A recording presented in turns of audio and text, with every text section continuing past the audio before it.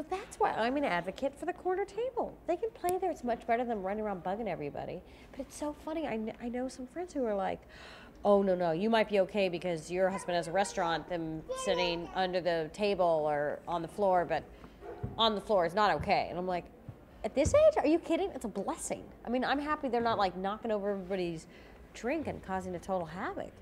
Because sometimes, you know, you need to go out. You want to go out. What's the worst thing that can happen under the table? They touch a lot of old gum. That's, remember what I used to do. In fact, it's fun. Hey, do you guys like to go under the table? Go under the table. I think it becomes like a secret clubhouse, really.